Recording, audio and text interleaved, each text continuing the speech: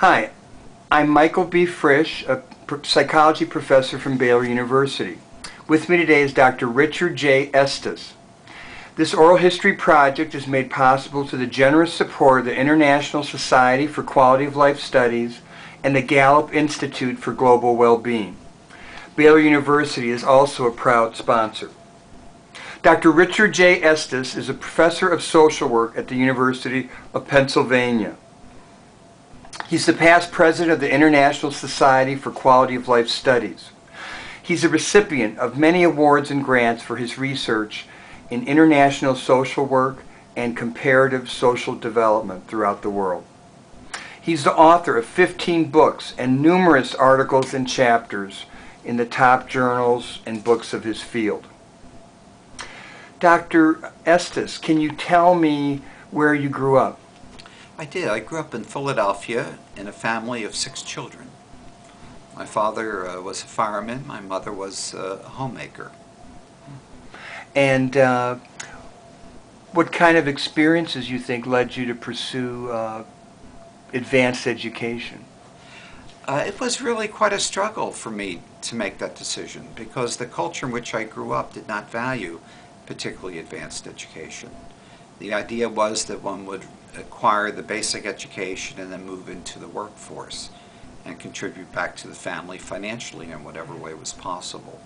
And I was insistent from very early in my life that I wanted to be an academic, to the point that even as a child they would call me Professor Estes among my peers, which is really quite an amazing situation. So how old were you at this time when you first had this idea of being an academic? I'd say college about level? 9 really? or 10. Right, because I read my way through our neighborhood library, certainly by the age of 12. Wow. I'd gone through the entire library.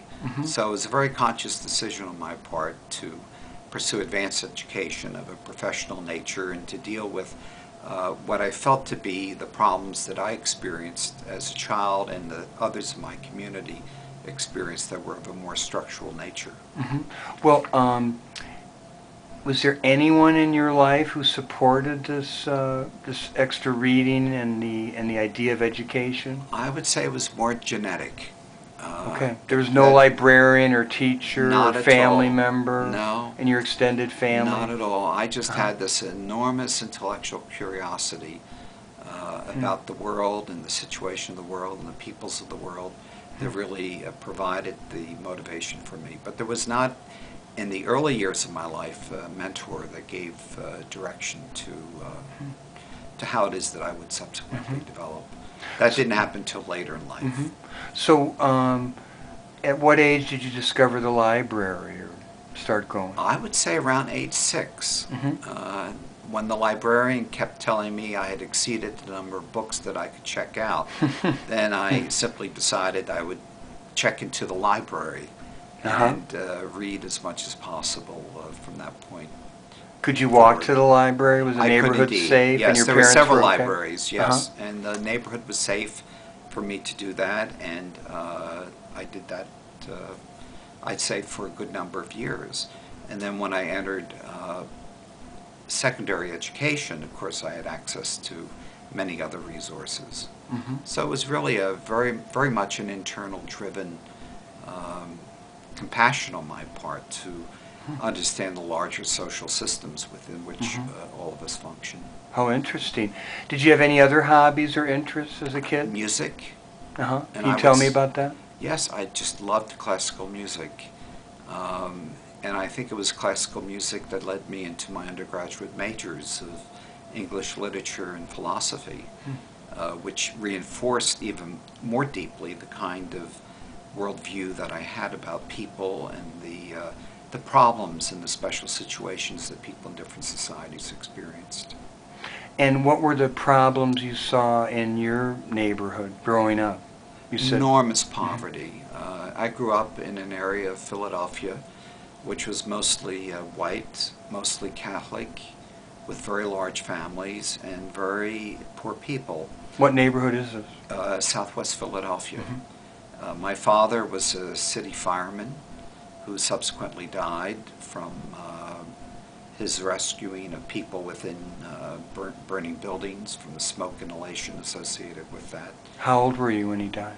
I was 18. He was 46 at the time. Mm-hmm. So it was just at the point that I was making the transition out of home into university life. But it was something that I very much admired him for because of what it is that he represented. But the people in the community were basically very poor, and there would be constant campaigns to give canned goods and clothing and whatever to families that had fewer resources than others in the community. And who'd run those campaigns? Usually through the church. Uh-huh. Yeah, one of the local parochial churches would run those campaigns and identify families in special need and then make those resources available. Was your family involved with the church in any way? I was. I was brought up Roman Catholic, Mm-hmm. but I left Catholicism very early in my career, probably about the age of 17 or 18, and became more of a Unitarian following that. But did you go to parochial schools at all? I did. Undergraduate at the elementary and secondary, and even at the post-secondary level. All of my education was really through Catholic schools. Did you find any interest or compassion on their part for the poor? Very much from so. your teachers? The teachers, the particular order of teachers that I had at the secondary and post-secondary level were all committed to service to people in urban poor communities. What So, order is this? they were called they were brothers, Christian brothers. Mhm. You know. Then they had the initials FSC after the name, so we called them Food, Shelter, and Clothing, which So- made total sense in terms of what they were concerned with. But they were also hard-nosed men who really knew how to impose discipline and give direction to people. And did any of them influence your interests in looking Not at an- poverty? Or Not an individual person. I think I came to the issue of poverty and social and economic disparity, even political disparity, very much on my own through my studies, and I was able to attract a significant number of my own peers to a concern for this, and we organized various groups that would assist those who were considerably poorer than what we experienced. We considered ourselves poor, but we were by far less poor than many other people in the community. was there any, growing up, was there any particular people or examples of poverty, say families near you, or that particularly touched you or moved you or upset you? Well, I would say there was one young man who was about the same age who very brutally killed his parents and grandparents. What was his living first in the name? home. His name was John. Uh-huh. And I realized the tremendous sense of deprivation, emotional deprivation that he experienced. And that resulted in this kind of family homicide. And he also killed himself in the process. But this was back in the early 1960s, late 1950s when it took place. And what kind of deprivation you think John experienced? I think much of it had to have been emotional, but I think a lot of it had to be anger over the situation in which he found himself. That he was bright and he was a very smart-looking young man, but just couldn't get out of the situation in which he was in. He just felt trapped by the structure into which he was born. And I think I understood that. And he lived only 4 or 5 houses down from where I lived. So I got to know him and his family quite well. In some of my experience working with people on probation and sex offenders, I've noticed that so many parents have to work so much that there are many times that kids won't really see the parents very often. Was that a situation you observed? That was not the situation for him. That is for John in particular. His mother was a stay-at-home homemaker. His father was sort of in and out of the situation. And he did have a relationship with his grandparents also, who lived not so far away. so that there was some proximity to them as well, emotional proximity to them. So basically what you saw growing up was like one big rummage sale, bake sale kind of thing to help support people? Pretty much. And these Christian brothers had some commitment to social justice or the poor? No question about it. That was their primary commitment, was to working with children in inner cities in difficult situations and providing them with a basic education so that they can move into other avenues of activity that would be more productive for them. So their being in Southeast Philly would say that that was like a mission for them in a sense? That was their mission. Probably not the most popular area to teach Not among at other all. teachers. Not at all, no. And they weren't priests, they were brothers. Uh-huh. So they already had accepted a different role for themselves within the Catholic hierarchy. But I think one of the things that they introduced, which was very important, was discipline. That people needed to be very disciplined, very cautious about the kinds of decisions that they would make, and of course to be respectful of other people. Were they or you involved in any kind of social justice or anti-poverty activities as a child Yes, growing up? growing up in those early years, I'm now 66, so I grew up in the era of John F. Kennedy and the free speech movement in California, as well as the liberation movement among African Americans, and of course all the tragedies associated with the assassinations and killings of the leaders of those movements. So I was very much involved in all those kinds of activities. Well, what were your parents like personally, and what was their attitude towards education? I would say they supported basic education, but they were not enthusiastic about advanced education. They saw education as a way of achieving a certain standard of living, but beyond a certain point it became really quite superfluous to them because they really hadn't experienced it themselves. So the idea of going to college and university was really outside their realm, and they did not encourage me, they did not encourage other siblings to go on to higher education. In fact, out of 6 children, I was the only one who actually went to college. Wow. Though later on, a number of my siblings did go on to community college and did various coursework and so on. But you were a real trailblazer that way. Real trailblazer in that way. This, of course, is not the case today, with many of my nephews and nieces also graduates of university and so on. But in that era, in the era of the 50s and the 60s, this was not a priority at all. And how did your family or extended family react to your advanced education? In some ways, quite negatively. They saw me as being more uppity, in a sense, than they were. That I was trying to advance myself above my own social class and so on. But that didn't bother me because I knew what I wanted and I had a focus on those goals, so I just pursued what it is that I felt to be very important and figured out a pathway for getting there. And you said you had this early idea of the professorate or academia. Was there particular, you also had this interest in poverty, was there a particular or place you saw yourself in academia in grade school or elementary school? I don't know a particular place. I know I wanted to be a professor, to be a researcher, to be a teacher, to be a role model to others, and I think that's really what very much provided the motivation for the way in which I engaged myself. I had a very positive notion about what I could do to contribute to a resolution of some of the inequalities that I saw around me. And that came from reading, it came from meeting with people, and it came from the inspiration that I received from other adults who were part of my life also. Who would that be?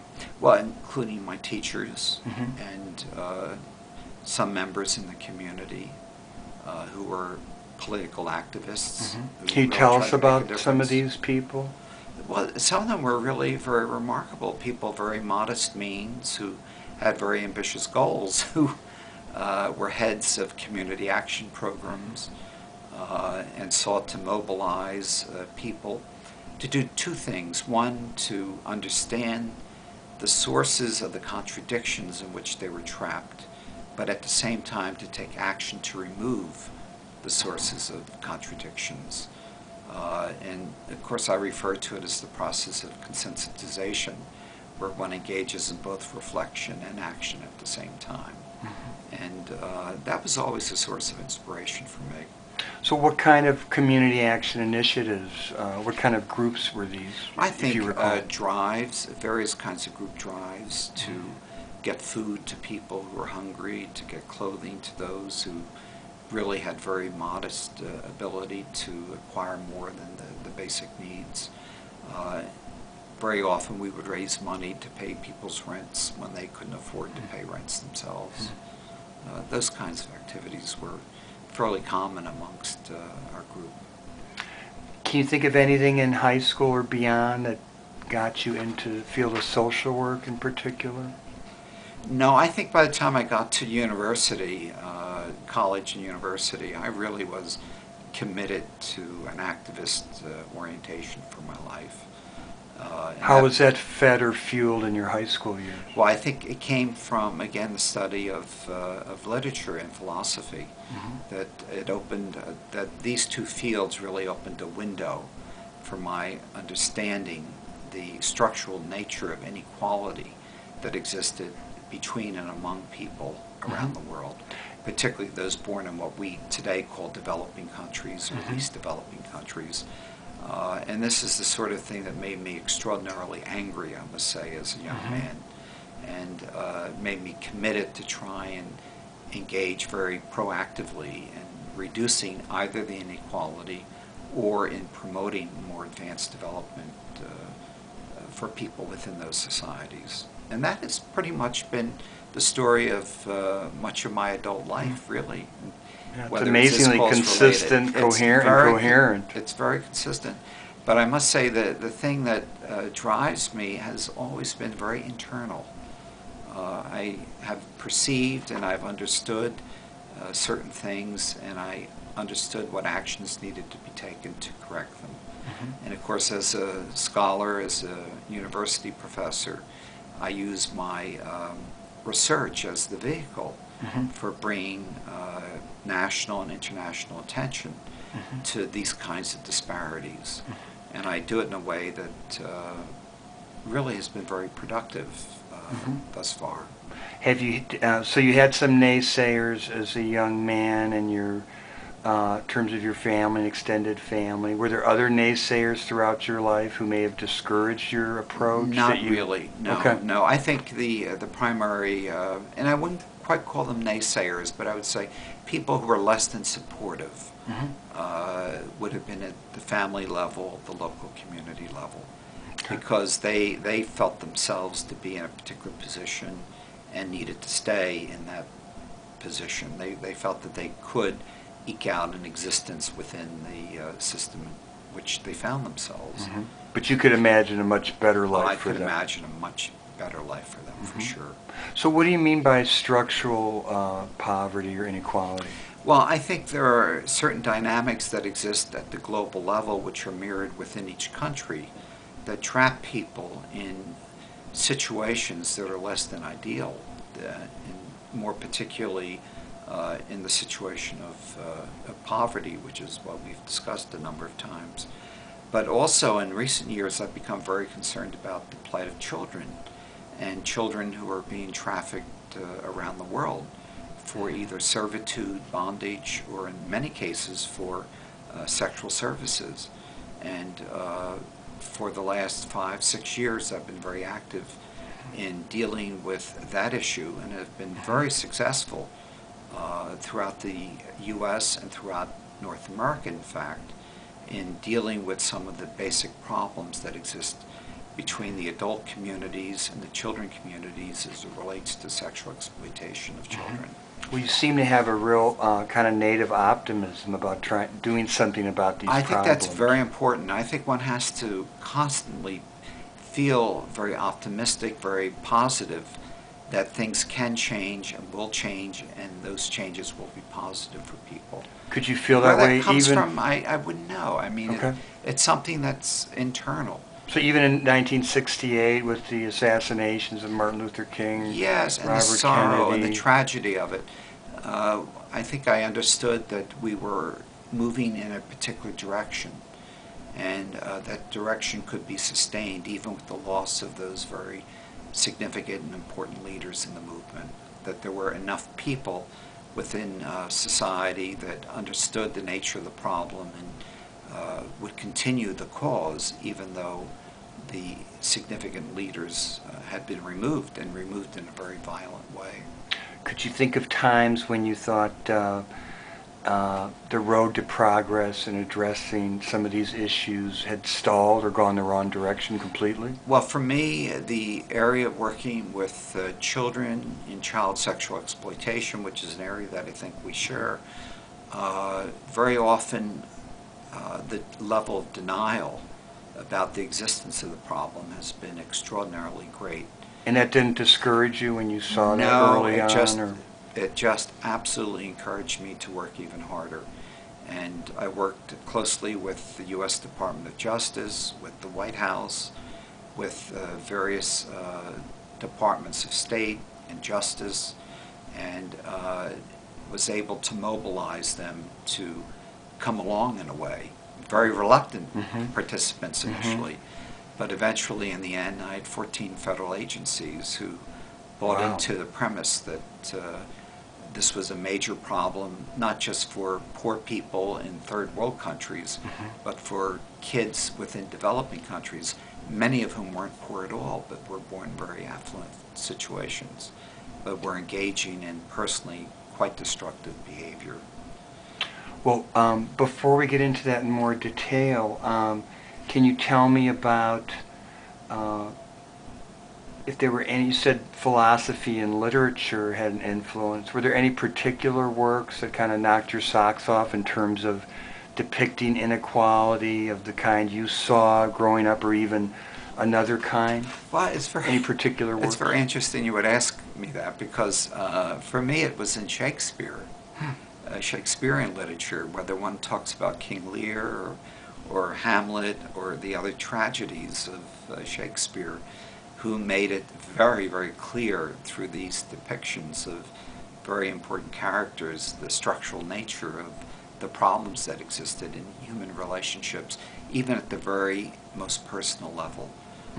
That was one place where I saw it. But I also saw it in the ancient literatures, in Latin, in Greek, and also in the pre, I would say that even the pre-literature, the Beowulfs and so on. I could see it over and over and over again. It didn't matter what body of literature that I was reading or trying to understand. I could really see how the stratification systems that existed within society that really reinforced very negative behavior on the part of people.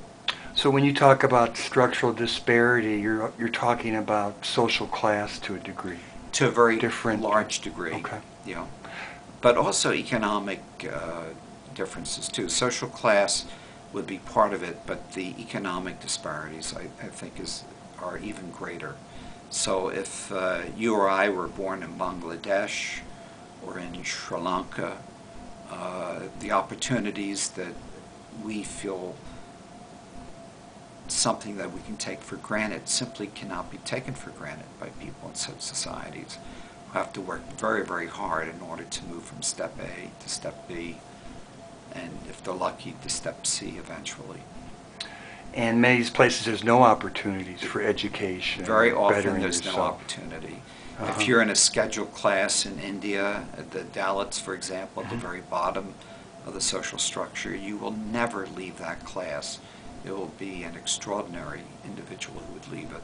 But on the other hand, we have someone like a Martin Luther King, who's born of parents who were educated, but in a very poor community, who exercised enormous leadership in dealing with problems of poverty and disparity, and in the end became a hero who really brought about an enormous revolution within a very affluent society that, of course, has resulted in much more equality between and among people of different races and different socioeconomic statuses.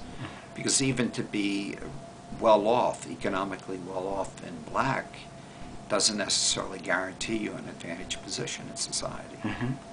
So King really provided the way for bringing about change of a very fundamental nature in the social structure of society. Were there other people like that that inspired you in terms of leader, as a young man, in terms of leaders who could address issues of inequality or social justice? Well, for many years I was a member of the of what's called SNCC, which was the Southern Leadership Conference, which dealt mostly between racial disparities, but more importantly it dealt with economic disparities between people. And of course the poorest of the poor were people of color rather than people who were white, but people who were white also experienced exactly the same problems as people of color. So I think that also provided a source of great support for me. In a sense, then, you seem to have this kind of worldview that everybody's your brother or sister, regardless of no question about skin it. color, and is that kind of tolerance something you saw growing up? No, I didn't experience it growing up. I experienced considerable intolerance. But in my own worldview, I experienced each person as a brother, a sister, someone that I could help, someone who could be helpful to me in turn. And where all that comes from, I think, is just a matter of internal reflection and finding one's own path to be more positive and more aggressive in trying to bring about greater equality between peoples, wherever they are in the world. This has certainly informed all of my current work. So tell me about King Lear and what that taught you about social inequality. Oh my goodness, dear King Lear.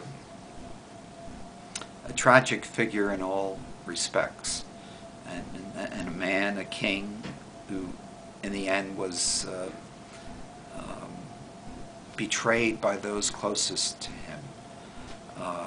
That was a very important lesson, that no matter how high in life your formal station is, you still had people who were below you who could betray you, and you could lose everything in the end. The same is true with Hamlet, in a sense, that here he is, the prince of a kingdom, a father who's murdered, a mother who marries the murderer, and drives Hamlet almost insane with his anger over the situation. I think there are many situations like that that I could easily allude to. It was part of Lear's problem that he, even though he had the title, that he gave up his wealth. Did that make him more impotent in that world? No question about it. No question. The title without wealth, and with wealth the power to exercise influence over society, really made an enormous difference. So them that's got gets, so to speak. I would say so. And that would reinforce in you this idea of the structural inequality and the plight of the poor as something you wanted to dedicate your life to. Correct. And I would say that's been consistent throughout my entire career. So what brought you from literature and other studies as an undergraduate to social work? Social work and social policy combined. Okay. What I realized is that to bring about change, it was not enough to just be angry and to organize small groups to take positive action, but that we needed to really work on the structure of society itself. And so that in all of my work at the postgraduate and subsequent levels, it really has been understanding the nature, the dynamics, the extent of social inequality and the factors that influence that within various nations of the world. As you may or may not know, that my own area of research deals with global issues, and I monitor social developments in some 170 countries of the world. And I monitor them very closely in terms of the structural aspects of societies that make possible opportunities for people, or frustrate opportunities for people achieving greater equality between and amongst themselves. And this was your vision when you got your MSW and then doctorate in social work? Correct. What got you Well, in actually, it? How did you learn about the MSW, field of social work? It was very interesting. My wife was very interested in social work, and I had more free time than she, so I wrote away for all the catalogs and started to read the catalogs and said, my God, here's the way in which I can put together the kind of philosophical agenda and concerns that I had with a real-world profession that could make a difference.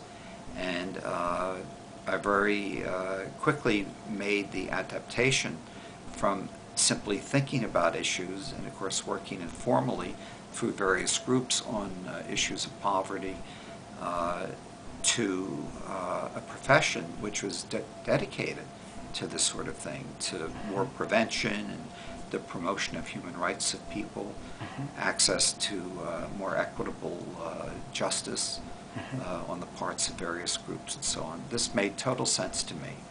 Did you think about social work practice initially at all? As Well, I did. I worked 10 years as a clinician. Was this clinical social work or the or not education I got at Penn was not clinical social work particularly. It was more generic. And my field of study there was really with small groups and small group behavior. But after Penn, I went on to postgraduate work in psychiatric social work at the Menninger Foundation in Topeka, Kansas. I also got a postdoc there, yeah. Oh, okay, all right. So, and that was really very important for me. But a lot of it I exercised by working in the community, with Native American people, with African Americans who lived in the Topeka community, and with other minority groups which make up quite a sizable portion of the Topeka/Kansas communities, if you will. So this is in your off time, basically? This was my off time, but it was really quite a wonderful experience. And then these 10 years, where did you work as a staff social worker? At Menninger's. For 3 years, and 7 years I was in private practice. I did clinical practice. Where was this? In Philadelphia, along with my work as a university professor. I was a new assistant professor at Penn and maintained my private practice for about 7 years after I began my employment at Penn. Is that not unusual in today's terms? I think it's really quite unusual for a person with the perspective that I have. But also even just to be able to do clinical work as an academic, isn't that unusual? I think it's very hard. I think it's very hard to do both, especially for a man who likes to travel the world and visit with people in different societies. Given the clinical responsibilities of patient care, it became an oxymoron for me to do that. What kind of practice did you have? It was primarily individuals, families, and small groups. And from what strata or structural? Mostly they were people who were what we would call today borderline personalities. People who were barely making it, very heavily substance abusive or addicted in one way or another. But people who were very marginal in terms of their capacity. And I just learned enormously from them. On the affluent side of the practice, I also had many corporate executives and the spouses or children of corporate executives. And how would they hear about you? Or they would get referred based on reputation. People would refer to me based on the experiences that others had had with me. And what I realized is that the very well-off and the very worse-off, there was very little difference between them. The only difference was whether or not they had resources to pay me sufficiently for the clinical services that I was providing. Well, to play devil's advocate, there's some that might say that many social work positions really, and many social workers end up being apologists for the status quo, to the extent that in their day job they're they're working for the system of inequality. They're working for the healthcare system, for example, that maybe denies care to so many people. How would you answer that question? That was never never a concern for me. I was not there representing the state or the status quo, if you will. I was there really interested in trying to understand the needs of the individuals who came into my life through practice, and to figure out what would be an appropriate solution to the problems that they were experiencing. And I didn't have an agenda whereby I was trying to force them into particular boxes or particular ways of behavior and so on. Well, I guess I'm asking you to defend other parts of the social work world where people are working for agencies, or do you think that argument is fair to say that some are not necessarily improving the situation, but merely working within? Well, I think there's a very large element of social control within the social work profession. There's no question about it, because of the marginal nature of many of the clients with whom they're working, particularly those who come in conflict with the criminal justice system, or those who are poor because of problems that are innately within them rather than within the society itself. But my experience with social workers, and I've worked with social workers for 40-some years now, and of course I've trained thousands of social workers, is that that is not the predominant mode at all. People are very much interested in changing the system to make the system more responsive to the needs of people.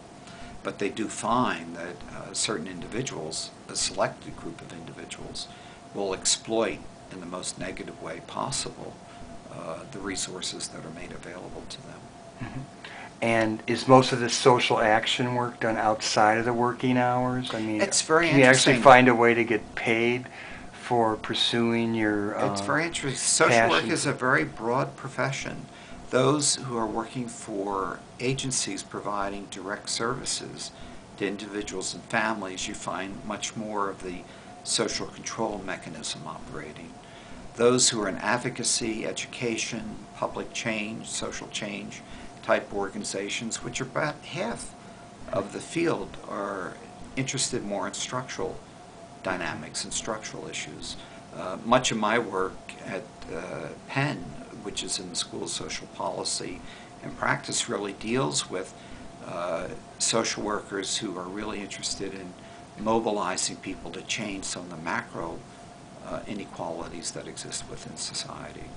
That's great. So it's a very diverse discipline. It's quite diverse, yes. It will work with people who are individually quite inept and unable to care for themselves and require the system to move in and provide for their care, and others who, on the other extreme, are really working to bring about broad-based social change, such as change between races, between people of different ethnic and religious backgrounds, and so on.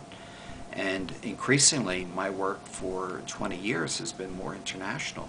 So I prepare, the majority of my students I prepare for work globally for dealing with issues at the international level.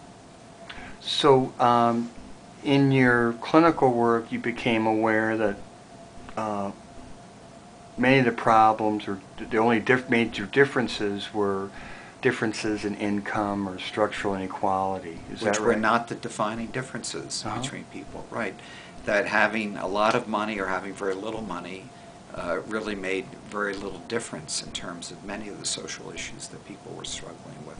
So what led you to leave that clinical work and develop your other work? For example, the Gallup organization in 2007 has just gotten the bright idea of looking at global well-being throughout the world. It sounds like you've been doing that for a long time. I've been doing that for a very long time, since about middle 1960s. Okay, I've been looking. I think you scooped him by a few years. By a few years.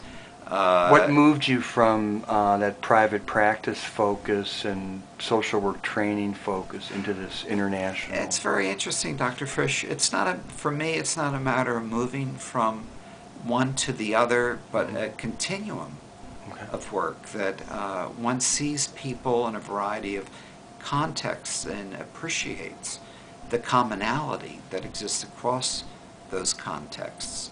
That people who become victimized by unfair, unjust systems are very important for understanding the nature of the systems themselves. And if one is to bring about greater equality, greater balance, one has to, of course, work at the systemic level, because the individuals alone cannot do it. Well, when did you move from, say, a concern about poverty and social justice in the United States to another country? What was the first country you looked at? 1978. I accepted a Fulbright grant to the People's Republic of Iran, which is now the Islamic Republic of Iran. And it was there that I really saw the profound impact that and change possibilities that existed within a revolutionary movement.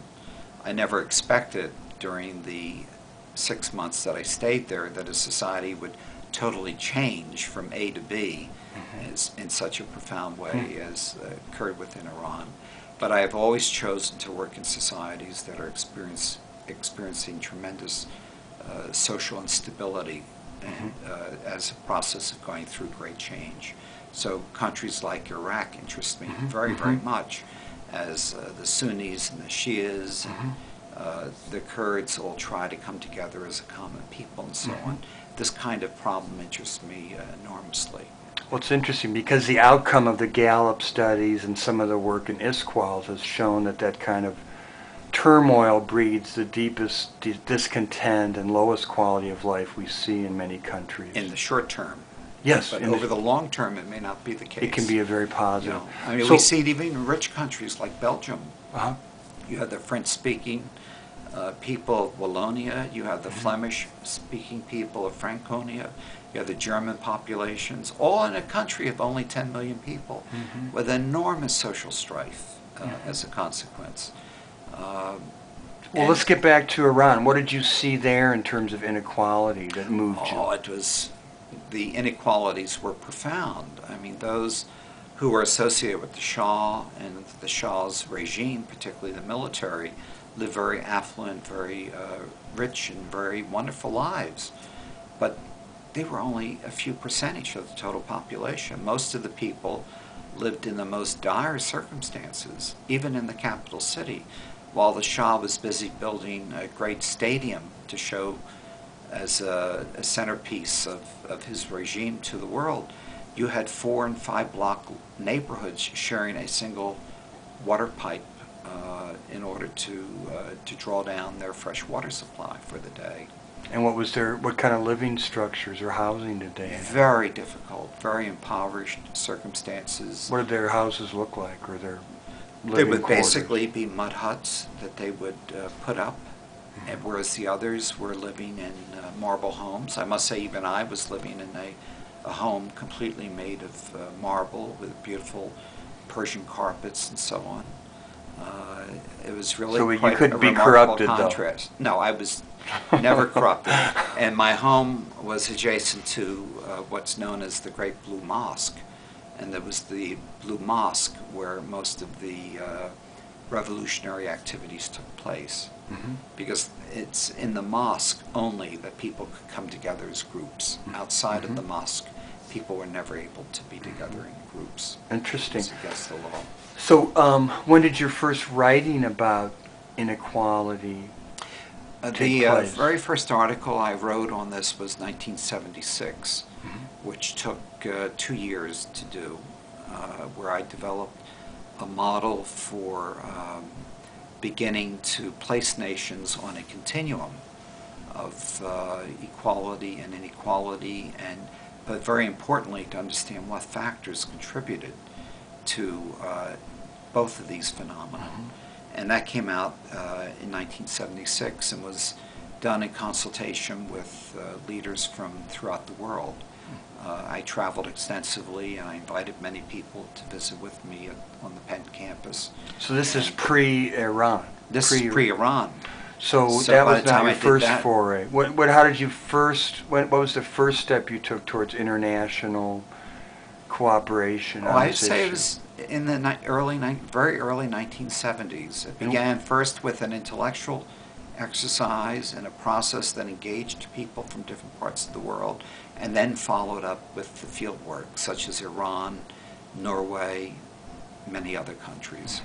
So, had you been working on poverty in the United States first? I had. And what made you move outward from that? Well, because I didn't see any difference between poverty in the United States versus poverty in other parts of the world, particularly when you looked at specific groups that were at a greater risk of being impoverished. The elderly, the children, people of color, and so on. It seemed to me that that was the same pattern that existed in other parts of the world, but I didn't know it at that time. Well, what was the first thing you read or did that made that awareness come to light? Oh, that came in the 50s, and through my readings of literature, Steinbeck and all of those things that taught us about the problems of people living in impossible circumstances, the Dust Bowl days of Oklahoma and so on, the impoverishment of people even in Monterey, California. Yes, so how did you move from the grapes of wrath to poverty in another country? For me, it came very naturally. Okay. It came just very naturally. Was there one country you were interested in, or you decided to start a movement of cooperation with scholars, you said? Well, that began, I would say, about 1973 in work that I did with the United Nations.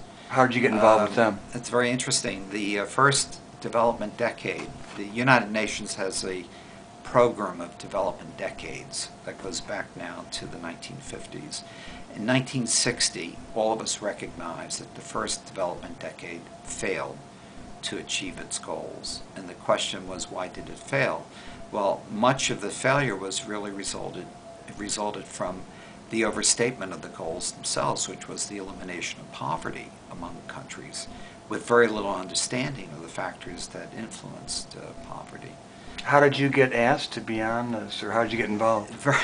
The Secretary General of an international non-governmental organization asked me to help develop a metric that would be different from the usual economic metrics that were used to measure social development. And how did you know this person?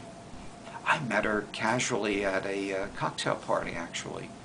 And she knew of my interests, and of course I knew of her interests. She was a Swiss German who herself had fled the Nazis during the Second World War, and she understood the nature of oppression from that point of view.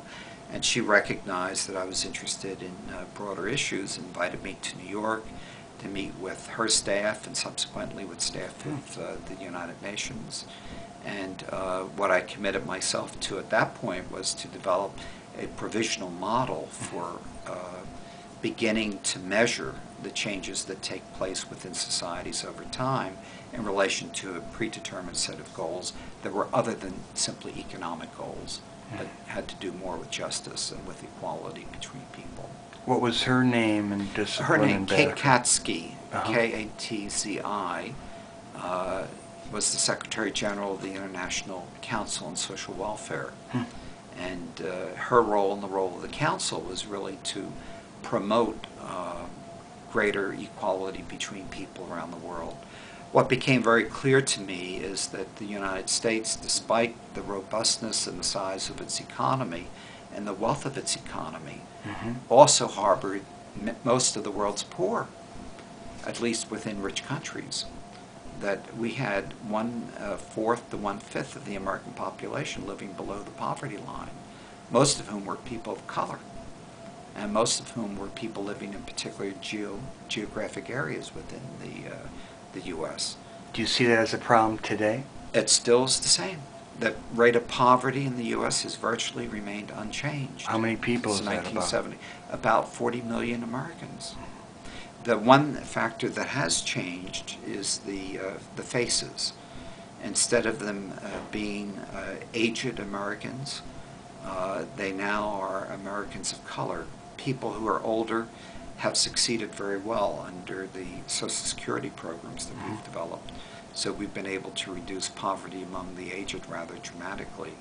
But poverty for children, one out of every 5 children in the U.S. this day as we speak lives under the poverty line, which is just an unbelievable situation in such a wealthy country.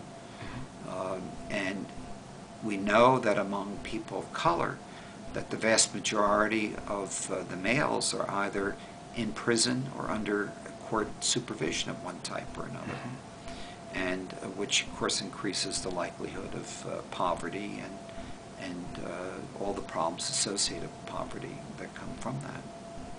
Do you see any particular solutions that we can pursue as a people? A new administration, I think. Okay. A more informed, a more educated, a more open administration. So at the time of our interview, it's President George W. George W. Bush. Yeah. I think an administration that finds poverty to be too expensive for us to afford is really what's needed. Poverty is an enormously costly reality in rich countries because of all of the effects that are associated with it, the crime, the drug use, and all of the other problems. I've met with the Prime Minister of Denmark on this very issue. We've discussed it rather extensively, and he said to me point blank, he says, poverty is just too expensive for us to afford. We won't permit income poverty to exist within our society. And this has been true of most of the social democratic states of Northern and Western Europe. All of, I say throughout the whole Eurozone, most of the OECD or members of the rich countries find poverty just too expensive a phenomenon to afford. And the genesis of that, was it in Germany with Bismarck and some of his social... Bismarck in the late 1880s developed the Social Security program, not knowing, of course, that it would be adopted so extensively by other nations of the world, but it certainly has been the most successful social experiment of any of the social programs that we've had. Well, this UN official must have felt like she died and went to heaven because she got another apostle got a great deal from you. So you worked together on this model and metric, and where did that lead you? It led me to do periodic reviews of the changing social situation in the world. And every 5 years I publish a new social index of social progress, which really measures the extent to which countries of the world succeed in achieving or not achieving their basic social goals. And this is called the Index of Social Progress, and every 5 years I publish a new update to it. And how in the world do you amass, what kind of data do you amass, and how do you go through it? What help do you have? An enormous difficulty, but I must say I've had a lot of influence on the kinds of data that international organizations now collect and report. In the early years, we had a great paucity of information of a social nature. We have great wealth of information about economic metrics, per capita income level and size of economy and imports and exports and trade, and all of those things. We had very little about infant and child mortality rates, violence against women, health factors and so on. But I've been very fortunate in being able to influence the types and the way and the frequency within which these data are now collected internationally. And so they come into a particular model of social development that I've developed and I've used extensively. And even as we sit, I'm now finalizing the data for the most current years. And who helps you in collecting this data or processing it? Thank heavens for students. Graduate students are a great blessing. They both want to learn, and they have enormous energy and so how many talent. indices per country are we talking about? I use 40 indices. And how many countries? 10 sectors for 170 countries of the world. Wow, and that's much more than Gallup. They're interviewing 130 people from 130 countries. But I'm able to collect data now and report data for 170 countries. So this international work, tabulating data from 170 countries, all this emanated from the work you did for the UN, this person you met at a cocktail party at the UN? Yes, I would say that it began there and stayed with it since probably about 1970. And how do you get an audience with the Pope, so to speak, where you can talk to the heads of these countries? I find knowledge is a great source of power and influence. And one thing I do have by way of influence is an understanding and knowledge about situations. And this is really the source of my entrada, as our Spanish colleagues would say, into these very important circles. Can you think of the leader of a country or important figure you've talked to and actually had some kind of influence on their view of poverty or the data they collect? Oh, there are many countries that I've worked with very closely. Denmark, for example, which always ranks very high on the index. I've been able to work with their international development agency called DANITA. So you're preaching to the choir there, though, right? I mean, they care about subjective quality of life and the physical quality of life for their people, not just economic progress. Right, and there the concern is with what their role should be in dealing with nations beyond their own. This I do with the Swedes, with the Dutch, even with the Americans, the U.S. Agency for International Development, and with other organizations. So I have access to all of these groups because of the special knowledge and understanding that comes from my data. And I can provide them with particular prescriptions, if you will, remedies for countries.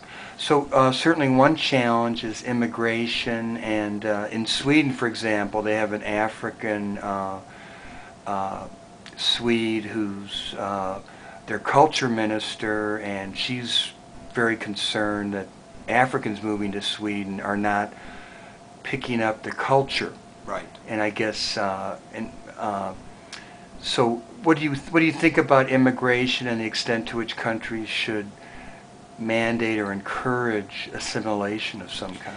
Well, from my point of view, the solution to the kinds of problems that I'm concerned with, which is regional, national, international poverty and inequality, will not be solved by moving people across continents. So the Swedish idea of moving large numbers of Africans, particularly North Africans, into Sweden, solves the Swedish problem of a labor force, but it doesn't really solve the cultural problems of making North Africans into Swedes. North Africans and people of other regions of the world really wish to be in their own societies and their own cultures, and wish to contribute to the development of those societies, and should be given the opportunity to do that. On the other hand, the Swedes have chosen not to have children.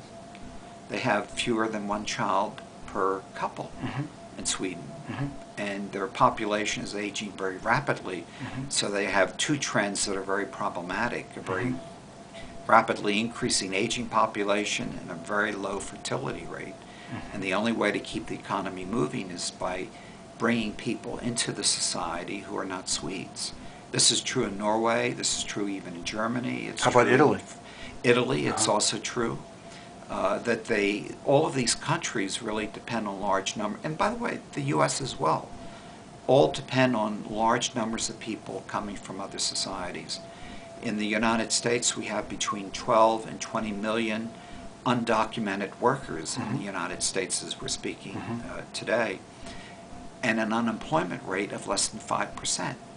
So the economy is absorbing all of these undocumented workers into its productive capacity. And this has to do with a relatively low birth rate, certainly not a birth rate that would be equivalent to the way in which the economy itself is expanding. But the Europeans are in a particular problem, have a particular problem because their birth rates are extraordinarily low and their populations are very old and increasing in age quite rapidly.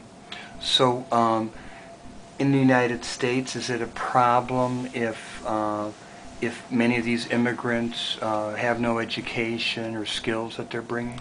Well, it's a problem only in the sense that they're not recognized and aren't entitled to the kinds of benefits that you and I would take for granted, whether it's Social Security, access to public education, access to basic health care. Then it becomes a very significant problem.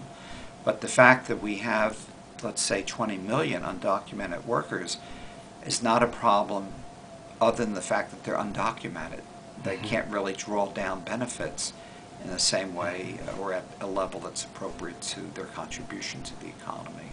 Okay. But we can solve that problem. We could easily solve it.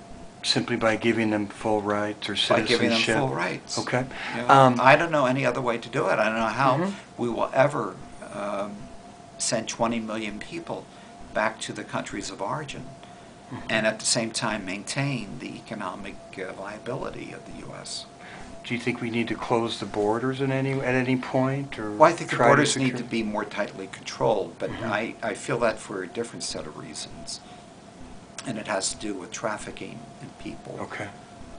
Well, that's a good point. Because Now, I know you've done work in philanthropy. A friend of mine, Bernard Rappaport, has a foundation where he gives about $5 million a year to the poorest of the poor, because he actually is a Russian Jewish immigrant that grew up in barrios of San Antonio and was treated like dirt, and so he also, like you, So he has understands. he has a very soft spot for the poor and the despised or discriminated against.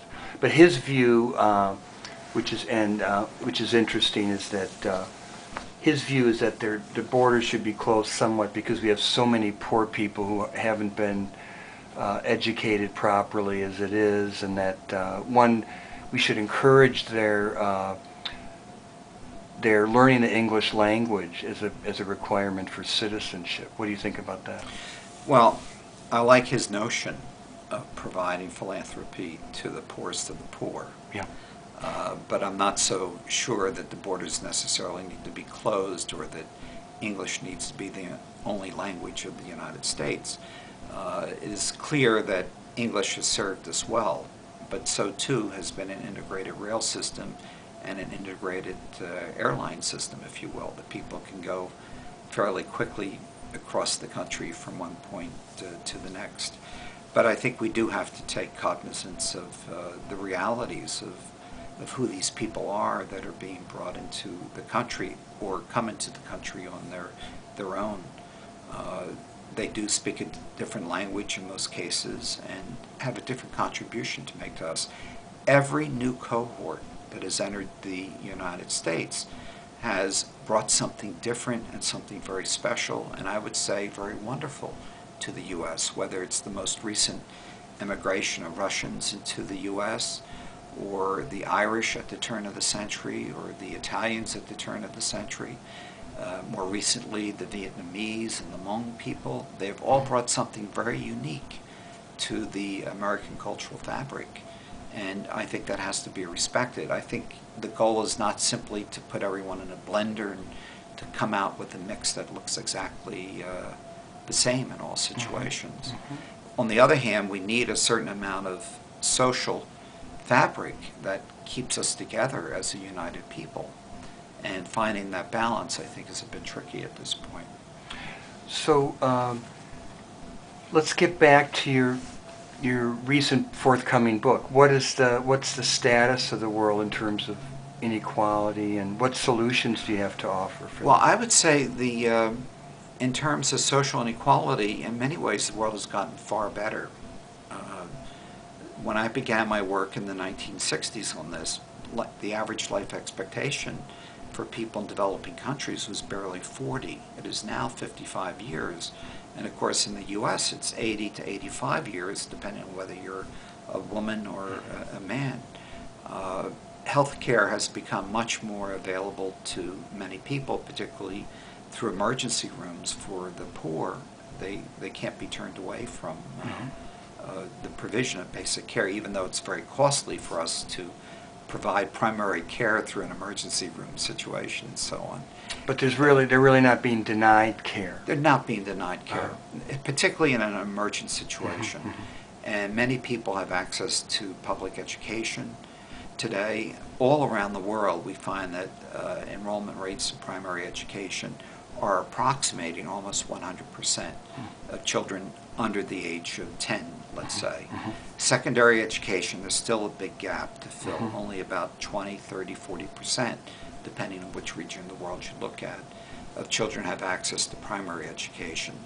At the post-secondary, at the college and university level, you find a lot of disparities existing, but increasingly favoring women, which I think is a terrific achievement. Isn't that interesting? Even in developing countries. Even in developing countries. The men go into the workforce and the women continue their education. And in time, of course, it will equalize itself, I think. But in the short term, it creates many imbalances because you have highly educated women who are forced to marry or partner with men who have significantly lower levels of education than they enjoy. You see it in the Philippines, you see it in many other countries of Southeast Asia. Increasingly, you're seeing it in the United States as well. The majority of people who go to university in the U.S. now are women. Mm-hmm. And you see it in all the professional schools and disciplines. I'm sure in psychology, the majority of students are, for a long time, it's been women. Yeah. Social work, of course, 80% of the population of students are women. Mm-hmm. But at law school, veterinary school, medical school, it's at least 50% would be women, which is really quite a remarkable change. Even in schools of engineering, we're seeing tremendous rises in level of female education. Some social critics would say, though, that's because the men are leaving the professions where they can't make a ton of money. Is there some truth to that? I mean, no, I would say men feel the need to enter the workforce more at a more rapid rate than women do at this point. So they're not going into business. They're not opting out of being a physician or a lawyer and going into business to make more money, or going into law. No, because they're not making more money. In fact, we know that there's a very definite high correlation between level of education and income capacity, income earning capacity. Well, that's a good point. Any other highlights from your latest report, and perhaps based on experience? What are the countries you feel most intimate knowledge of? Is China not one of them? China is one of them. China, I have spent a lot of time in China, and I will say that the region of the world that is on the move, that's making the most significant progress, has traditionally been one of the poorest regions of the world, which is East Asia.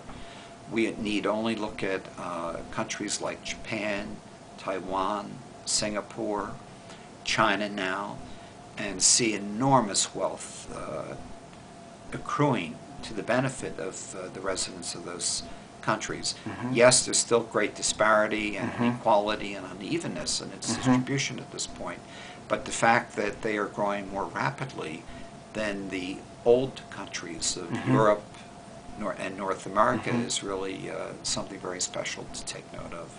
Well, it's striking to me to see the Disneyland park in Hong Kong, which my understanding is it's for newly middle class Chinese to vacation.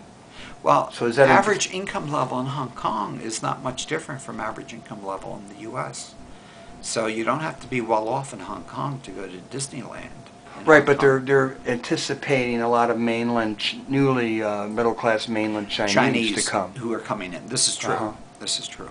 Yes, but these are mostly residents of the coastal cities or the major urban centers that are close to the coasts, where tremendous development has taken place. So we have about a third of the Chinese that are comfortably part of the middle class, and a smaller percentage, of course, part of the upper class. But the real problems for China is central China and western China. And as you move away from the coast, move farther to the west, you see a world that's not unlike Pearl Buck's description of the good earth. Yes, I'm aware of that. People who are living in very desperate, very impoverished circumstances, because they don't have the same opportunities at all. Children find it very difficult even to go to school because parents can't afford uniforms or the books or the very small tuition that's now charged to children. When you look at solutions to structural inequality, is the type of government important to you? Do you see extremely important? So how do you see the role of the Chinese government in perpetuating this poverty? Well, I think in the short term, probably China can continue on its current path, but over the long term, the government has to be much more open, much more democratic than it is at this point. Every model that we've tested in the various studies that we've done have shown that a vigorous market economy depends on a vigorous polity, that is to say, a democratic, more open polity. China has said that it will have a free market with Chinese characteristics. Mm-hmm. What they really mean is a free market under communist control. Yeah. But this is not sustainable because people will simply not put up with it. And for the short term, they can do this, but for the long term, there will have to be fundamental change. And what's interesting to me is with my work with the Chinese at the highest level of the government is that they find it themselves difficult to define what they mean by communism because it doesn't apply to the Chinese situation today. But what they're not yet prepared to do is to really open the political system to multi-parties, to public organization, to private entities that have great wealth and can be influential within the society. They struggle very, very hard with this. Some Chinese have told me that the deal struck with the government after Tiananmen Square was to allow a lot of economic freedom if people would just shut up about the political. That's it. Sort of a marriage made in hell, perhaps. But you're saying that can continue for short term, but not for the long term. Is the economic growth part of their own undoing in terms of people's access to the internet? No question about it. This is what will force the political change. That China, which is growing at the rate of 10 to 11 to 13% even per year, which is a remarkable level of economic expansion, ultimately will have to change the political structure of it to sustain that development over the long term. Is there another country particularly near and dear to your heart that you look at particularly? India I spend quite a lot of attention on because India will soon be the most populous nation on earth. You know, when you combine India and China, 4 out of every 10 people on the planet are either Chinese or Indian. Wow. And India is, of course, the world's largest democracy with the most political parties and a very vigorous, very dynamic economic system under democratic principles. So India is a country that interests me a great deal, and I will spend some time there even this summer looking a little further into the factors that are both inhibiting as well as promoting further development within the society. Are there any other research milestones you can tell us about in terms of your work? Well, I guess the area of white slavery we haven't really touched on. That's been we haven't touched on that very much. I'm increasingly concerned about the abuse of human beings, particularly the most vulnerable in our society, and the commercialization. It used to be that children were part of advertisements that would promote the sale of products in the same way that women used to sleep themselves over a car, and they would be part of the commercial aspect of selling the car. Well, now children have become the product that's being sold. And we're dealing with tens of millions of children around the world who are being trafficked and moved between countries strictly for commercial sexual purposes. And this is an area of great concern and great problem for me. And it's also, do they not come into the U.S. at times and set up brothels and move out before they get caught? It's not just foreign children that come into the U.S. 90% of the children involved as commercial sex workers in the U.S. are in fact American citizens. They're our own children.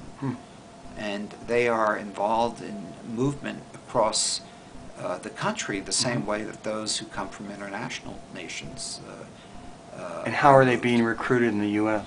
They're being recruited much the same way, mostly through their own peer group, who can show them expensive jewelry or beautiful clothes or opportunities that many of these less fortunate children have, and they recruit them into commercial sex work simply as a way of accumulating the material goods that our society is able to produce for them.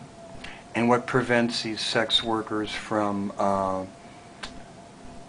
going out on their own? What keeps them under some kind of a organized crime boss or something? Well, I think in the case of girls, the pattern among commercially exploited female children is not unlike that among women who also are engaged in prostitution or sex work. There is the system of Johns and an organized network that really keeps these children under very close wraps. Boys are not part of that kind of network. Boys are much more entrepreneurial, particularly as they age. And in fact, one of the surprises in research that I've done is the extent to which the boys become the managers of their own brothels, if you will. That they recruit girls and they recruit other boys at a younger age, and the boys become managers in a sense. So a lot of boys don't have pimps, that kind of system. Not at all. Where people are It's terrorized. exceptional. What about cases where young men and women are brought into countries under false pretenses? Have you seen that a lot? I see that quite a lot. And it's done at the corporate level. It's done even at the ambassadorial level. That is where embassies sponsor children to come in. What's an example of a corporate or country that... Well, I'd be reluctant to mention a particular country's name. How about a corporation?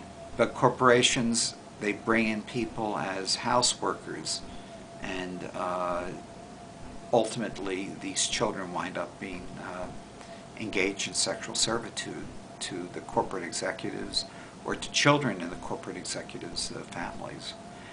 This has been a real problem for Dominican Republicans and for Haitians and for others in the Caribbean. That's part of their culture, the corporations that you have. You make prostitutes available to the executives and business people. Absolutely. What are some of the other most egregious situations you've seen in terms of white slavery that upset you the most? Particular countries or... Well, I think in terms of the U.S., the number of children who are recruited to go abroad, we have quite a large number of young children who travel to Mexico, travel to Canada, and engage in sexual services in those countries because they live very close to border areas. But we also have a large number of children who are recruited to go to Tokyo, to Seoul, to Taipei, to Hong Kong, because of their fair skin and blue eyes and light hair, are considered to be much more attractive and appealing than the middle mass of kids who normally would be in those in the trafficking circles of those countries. That number is really quite substantial, much more than one realizes. But here again, as in the social development work you've done, you've had a big impact. You told us earlier about this child trafficking. We have. I've been successful in having a White House conference on this topic, and we've had... This is something you organized? Organized Wow. with the White House staff. We've extended now the alert system, what's called the AMBER alert system, across the country. We've established all Can you tell us what that is? AMBER alert is when a child is missing for longer than 1 hour. A notice goes out all over the country with the child's picture. And every locality, all police authorities are alerted to the fact that this child is missing and may in fact be a victim. We know that if such children are gone for longer than 24 hours, that they're likely to be killed, that they simply won't just be recruited into sex work, but they're likely to be killed. So we've been able to extend the AMBER alert system to all countries. We've also been able to extend the age of sexual consent to 16 years. And in some ways it works against children, in other ways it works in favor of children. But now we have all 50 states agreeing that the age at which children may engage in sexual activities cannot be younger than 16 and still be within the law. So how did you get into the White House in this case? I mean, why would they pay any attention to you or take your phone call? I mean, there's so many academics that... how do you get that access? I'll tell you, I'm a very stubborn person. I have, it's difficult if I'm on an issue. It's difficult to keep me out of somebody's office. And do you threaten them with using the media or something? I do use the media when it's appropriate, but that would not be my first recourse. Generally, I would go and meet with people in the appropriate departments of the federal government, and then through those departments would work with individuals in other departments to try and bring attention to it. For example, Department of Labor is very interested in this, and we fought the issue on grounds of salary and wages and uncompensated work with no benefits. That's a clever approach. Yes. Can you, let me ask you this, in summing up your life, how do you wish to be remembered? What do you see as your legacy? My legacy is really in the students that I've educated. Mm-hmm. My hope is that my students who have listened to me for maybe too many years now will continue the kind of quiet anger that I feel over the impossibility of many of these situations. And I think we've been successful with that. My wife and I have endowed a number of scholarships for students to study abroad and to go abroad, to look at these issues in a very personal way. And we know that once we get students out of the U.S. and to look at these problems in other nations, that it will make a difference. It will certainly change their career paths. Well, thank you so much. You're an inspiration to us all. Well, thank you so much. Appreciate the interview.